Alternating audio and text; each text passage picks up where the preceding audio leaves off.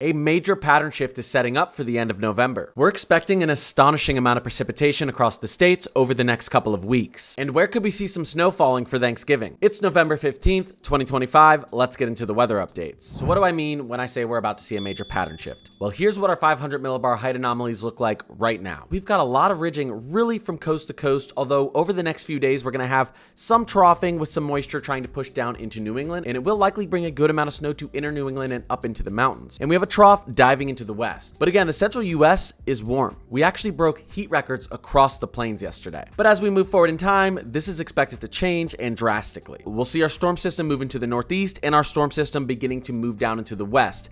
Now, this is going to bring a lot of precipitation for the west and then eventually for the central plains and out east. As we move through next week and into next weekend, you can see all of that energy beginning to transfer out to the east. And this is where our pattern shift sets up. Around Thanksgiving, it does look like we're going to see a storm and troughing pattern that favors the west and central plains, while putting the east under a brief ridge, warming it up and drying it out. Although I think once we get into December, that'll change. Take a look at the agreement across our global ensemble models. This is for Thanksgiving evening, and while it is still about 12 days away, it is very impressive to see our ensemble models singing the same tune at this time frame. Here's our European ensemble. Notice the western and central plains troughing. Here's our European AI ensemble. Here's our GFS ensemble, and here's the Canadian ensemble, showing us again why, if we're talking cold air and snow potential around Thanksgiving, this seems to be the region for it, and potentially the Midwest. What we're looking at here is NOAA's 8 to 14 day temperature outlook. Notice the obvious split in the country. We're well below average out west, and then from the plains out east, we're well above average. Well, look what happens when we push out a little bit further. Here's our 3 to 4 week temperature outlook from NOAA. So if you're wondering why I put major shift in the thumbnail,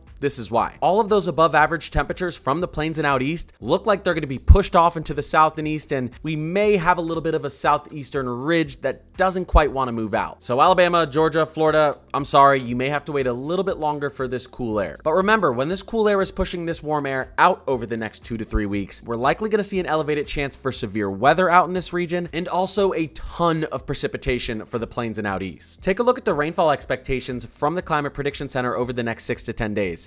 Really, everyone gets involved, but especially you guys down here from the southern plains up through portions of the Ohio Valley. And that continues as we push 2 weeks out. And speaking of precipitation, in the short term, if you're out in California or the Southwest, here we go. You're going to receive a ton of rainfall and snow for the high elevations over the next 72 hours. The Weather Prediction Center has actually given us a large slight to moderate risk for excessive rainfall today. So be sure if you're out here to have your weather alerts on. Flash flooding will be possible in this region. All right, so let's take a look at our latest GFS run and see how the next 2 weeks could unfold. As I said, we have some warm temperatures in the center of the country right now. This is going to last a little bit longer, but don't worry, the cool air's coming. We have that cold air troughing moving into upper New England. I've been saying this for weeks. New England looks cold, New England looks wet, and it's true. And it's going to continue for a little bit longer. So snow for portions of inner New England and the high elevations, and cold rain for the rest of you. Again, as we get into Sunday and Monday, all of this moisture begins to funnel into the west, and this is really just going to be rain for everyone down at the low elevations and snow for everyone up at the higher elevations. Specifically, the Sierra Nevadas should get a lot of snow. There is the chance as we push into Tuesday, and the European model is seeing this as well. We have a low pressure system pushing up against our polar jet, and the Euro and GFS actually are hinting at a little bit of accumulating snow for Minneapolis. It's going to be tough though, because the timing of this matters, because these surface temperatures will be above freezing for much of the day,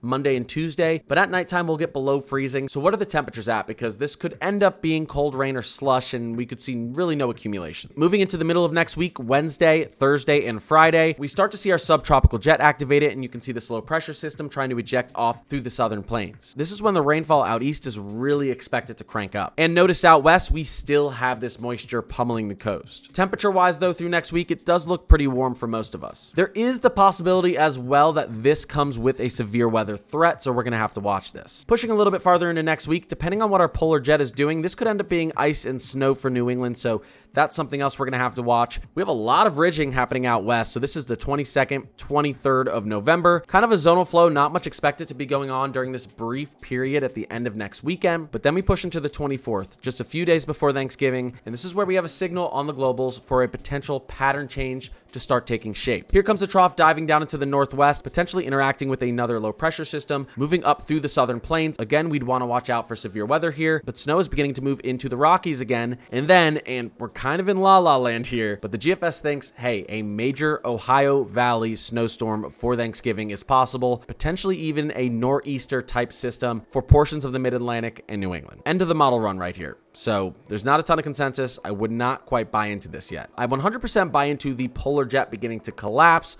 as you see there and as you see right behind it, setting up an active time frame for snowstorms at the end of November and into the beginning of December, but it's too far out to see exactly who these snowstorms affect. We need a little bit more time, but let me show you where we do have some model consensus. I made a post on my X recently, or Twitter, whatever you call it, talking about how cold December could be and talking about this transition out of November. In the year 2000, we had a very similar atmospheric setup in November going into December. And here's what our 500 millibar height anomaly map ended up looking like for December of 2000. Notice the troughing across the central and eastern US, the ridging over Alaska and the blocking over Greenland, and the troughing out there just to the southwest of our Alaskan ridge. Well, guess what? This is almost the exact pattern the European ensemble sees for our December. This is from November 30th to December 30th. And this is the European extended ensemble. Notice the blocking over Greenland, the ridging over Alaska, and then we have some energy out there to the southwest of our Alaskan ridge. So what did temperatures look like for December of 2000? Something like this. This is a combination of the 2000 and 1983 year, but they both looked similar. And it was very, very cold for the plains and everyone out east, including a little bit below average for Florida. The northern Rockies and Northwest were also below average. It was really just that southwestern region that saw above average temperatures. Last but not least, let's look at the latest Teleconnections update. Our European extended ensemble Teleconnection expects the AO to go negative, or the Arctic oscillation to go negative,